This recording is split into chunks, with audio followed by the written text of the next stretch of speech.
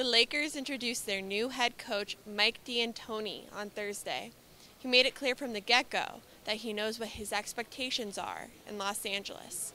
We're built to win this year. This is not a project. We have a window, and we're going to try to get through it. So, again, I'm excited. It's going to take a little while just to get everything up to snuff, and we'll go from there. It's basketball, and it's I've coached Steve. I know how much fun that is, so I know how much fun I'm going to have. I've coached Kobe. I've coached Dwight. I know the possibilities that we have. It's endless. We'll be fine.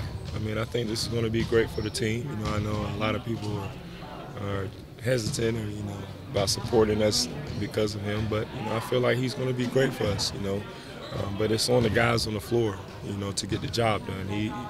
He's the coach, but we're the guys who have to go out there and play, so we control our destiny. Yeah, he's the dominant center in the league. There's nobody else like him. And I just think he's really, right now he's playing at, 75–80% of what he can do. Every month will get better with his back and his timing and get comfortable with what we do. But Dwight is a man of himself. I mean, you're already good just with him. And I don't care who you put around him. So you put the guys that we have, and no reason why we're not great. We're excited to have him here. He introduced a few of the principles offensively and defensively, and we went through them today. Didn't get a whole lot done because it was, like I said, it was a lot of talking. It's going to be an adjustment again process to it, but I think the transition will be quicker with this system.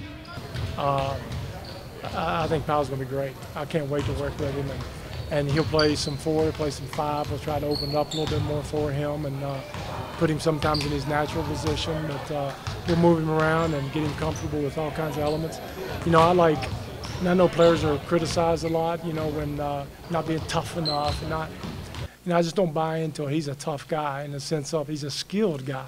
But I think the most important thing is to have Mike, which he's done today, tell them that he supports them and wants them to be aggressive and wants them to play well.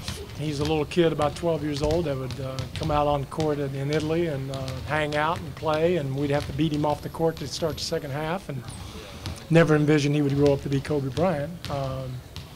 But that's where the relationship started, and Americans usually in Europe, kind of flock together and eat after games and stuff, so I got to know his parents really well, and Kobe, and it just starts from there, and he speaks Italian, and that'd be great. He can come over and cuss me out in Italian. You guys might not even know it. That's great. We're good.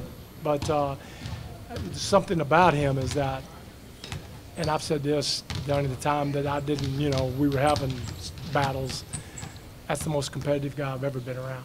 And whether it's an all-star game or whether it's a pickup game, he's coming at you. And that's why he has the rings he has and has the career that he has had. That's not going to change. And his intensity is something that, as a coach, man, I love it. And and he's playing great basketball right now. He's playing as good as he's ever played.